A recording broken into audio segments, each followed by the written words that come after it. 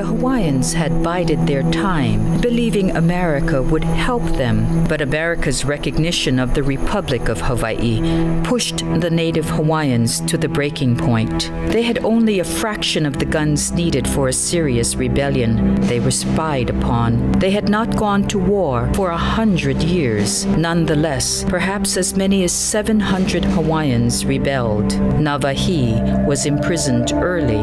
So was the Crown Prince, Jonah Kuhi'o. 200 were jailed and sentenced by a martial law court made up of white military officers. The Queen was charged with misprision of treason, an arcane allegation that she knew what might happen but did not stop it. At her trial in the throne room of the palace, she refused to speak English. She was found guilty and imprisoned in an upstairs room for 7 months.